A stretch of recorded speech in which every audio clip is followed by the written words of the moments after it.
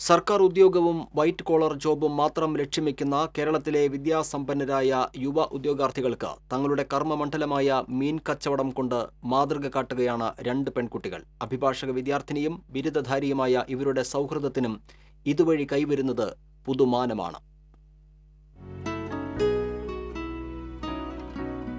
വലപ്പാട് സ്വദേശിനി മനീഷ സാമ്പത്തിക ശാസ്ത്രത്തിൽ ബിരുദധാരിയും വാടാനപ്പള്ളി സ്വദേശിനി പ്രിയ LLB 2ാം വർഷ വിദ്യാർത്ഥിനിയുമാണ്.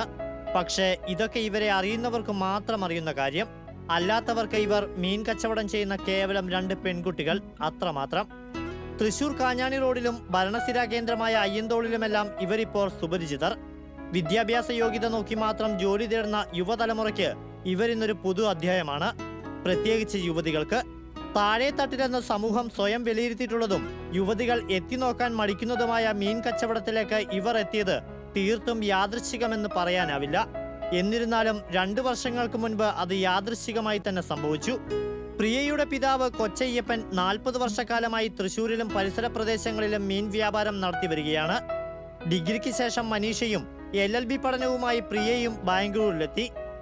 പഠനവും താൽക്കാലിക ജോലിയുമായി മുന്നോട്ട് പോയെങ്കിലും തങ്ങളുടേതായ ഒരു തൊഴിൽ മേഖല കണ്ടെത്തണമെന്ന ഇവരുടെ ആഗ്രഹ സബലീകരണമാണ് കൊച്ചയ്യപ്പനൊപ്പം ഇവരെ മീൻ കച്ചവടത്തിലേക്ക് എത്തിച്ചത്.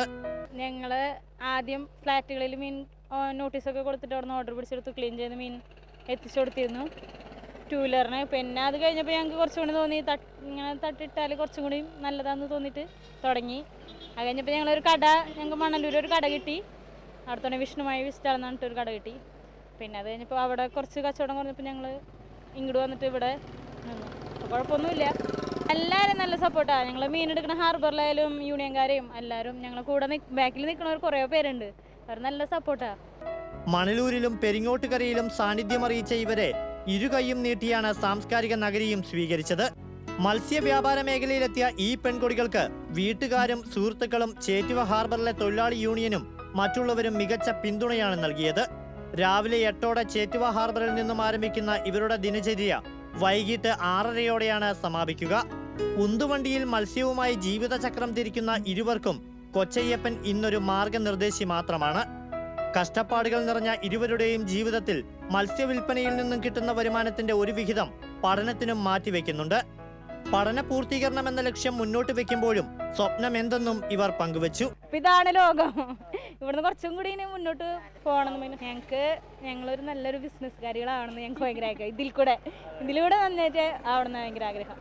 സ്വപ്ന സാക്ഷാത്കാരത്തിലൂടെ ജീവിത വിജയം കുറിക്കാനുള്ള ഇവരുടെ യാത്രയ്ക്ക് ദൃഢനിശ്ചയവും ഏവരാലുമുള്ള ഉറച്ച പിന്തുണയുമാണ് ഇന്ന് കൂട്ടായുള്ളത്. TCV തൃശൂർ.